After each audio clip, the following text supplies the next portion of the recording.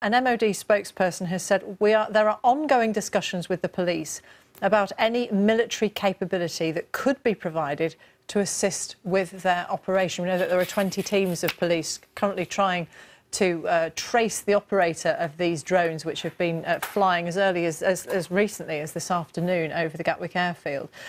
We understand that police have made a formal request to the Ministry of Defence for military assistance to deal with the Gatwick incident. There is no actual detail yet from the MOD about what kind of support that could be. But police are in discussions about any military capability that could be provided to help with the situation. More on that when it comes in.